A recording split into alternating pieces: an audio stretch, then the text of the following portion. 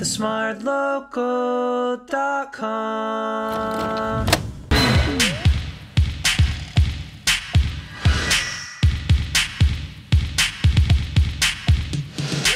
Hey guys, I'm Brenda. And I'm Zane, and we're back again for another Insta Walk with Mnd. Now this walk is a little special because we're taking a coastal journey along the northeastern region of Singapore, which will bring us from Changi all the way to Punggol. And as you can tell, we are out really early to start our walk because we are trying to catch the sunrise. And I can't wait to see the beautiful views in the soft, golden light of the sun. So dramatic. Are you ready, Brenda? I couldn't be more ready. Let's go! There's no better place to enjoy the sunrise than along the coast, so that's why we're here at Changi Beach Park. Now, this park dates back to the 1600s, making it one of Singapore's oldest parks along the shore. Yep, and before long, the sun will rise and we'll be able to enjoy the spectacular view all around. So now let's go and find a spot to see the sunrise! Let's go!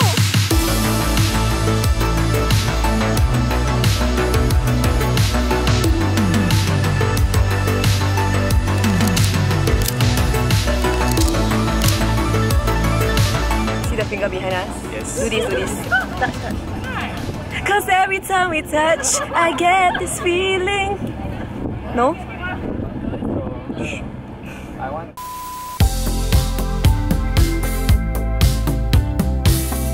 Just a stone's throw away from the park is the start of Changi Point Coastal Walk. And over here you can set off on a scenic walk along the coast across 6 different trails that offer different views at each. And no matter where you are along the walk, you'll be able to find perfect vantage points to get a picturesque view of the sea.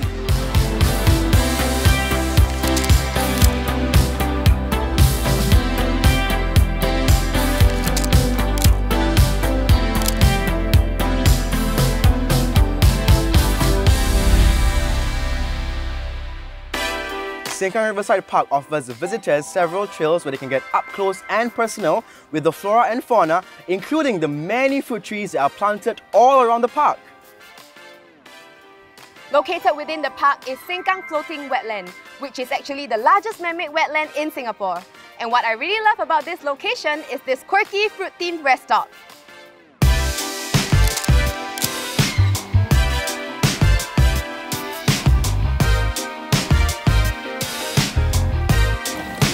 Bernice, what is one fun fact you learned about Sengkang Floating Wetlands? Just now Fauzi said something about the football field. Oh, I know! Half the size of a football Correct, field. so smart. Sengkang Floating Wetlands is half the size of a football field, like this whole area behind.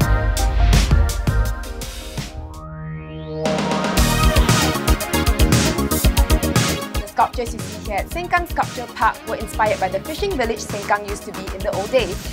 And my personal favourite is the whale-inspired sculpture right behind us!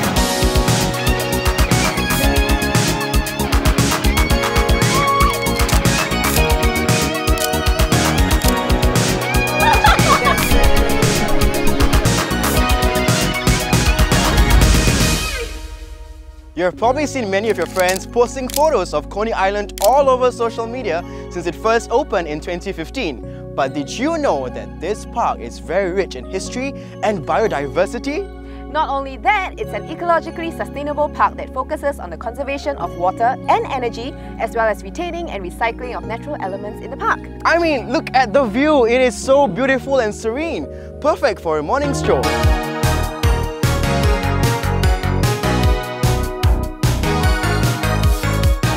Coney Island Park has an area of 81 hectares and it opened in 2015. The existing landscape was sensitively enhanced to create an ecologically sustainable park with a variety of habitats such as coastal forests, grasslands, mangroves and casuarina woodlands. A total of 80 species of birds have been spotted in the park, for example, the collared kingfisher, Baya weaver, the common tailorbird and the long-tailed parakeet. To maintain the rustic nature of the park, several environmental initiatives have been introduced. So toilets in the park are zero energy and self-sufficient. This means that the electricity that is used to power the pumps for the toilets is generated by solar energy. Water that is used to flush the toilets is harvested from rainwater, and diffuse sunlight is used to provide light indoors. And lastly, casuarina timber from uprooted trees have been collected and recycled to be made into nature play elements, park signages, benches, boardwalk as well as exhibits. So come on over to Coney Island Park.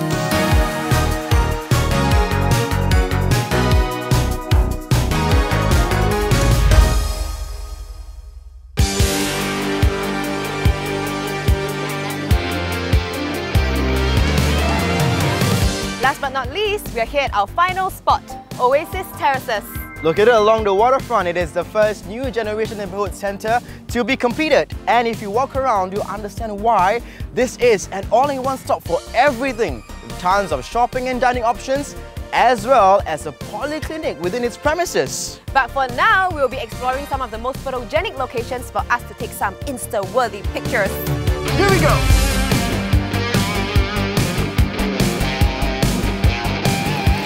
Fun fact, did you guys know that he actually won the World Building of the Year in 2015 because of its structure as designed in the Experimental Future Project category?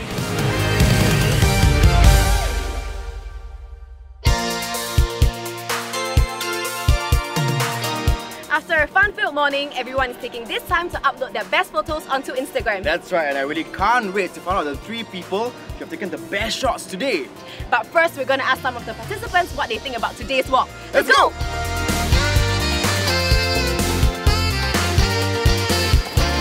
What is like one thing that you learn about the places you visited today? For example, the Sengkang Sculpture Park, I felt like it was a good way to actually understand how the sculptures actually depict how Singapore was before. Is there anything that you learned today? Well, for me, I stay in the northeast area, and for all the places that we've visited today, I've not been here before. Even the rooftop right behind us is something new to me. It's Oasis, very pretty. Okay, what is your favourite location out of all the places that we visited today? It's got to be Coney Island, very peaceful, filled with greenery. You guys should totally check it out. Nice, give me a high five. Yeah, thank you.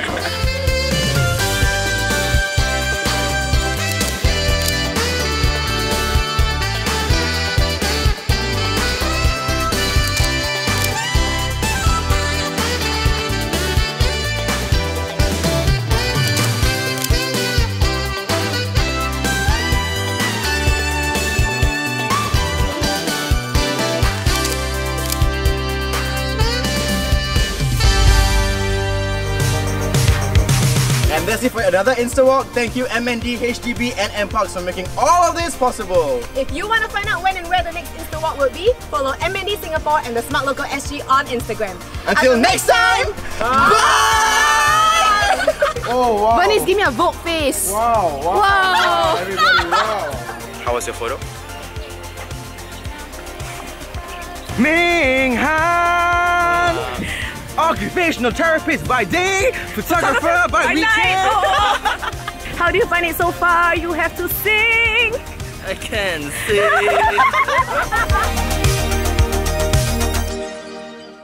And every time we kiss, I swear I can fly. Okay, beautiful.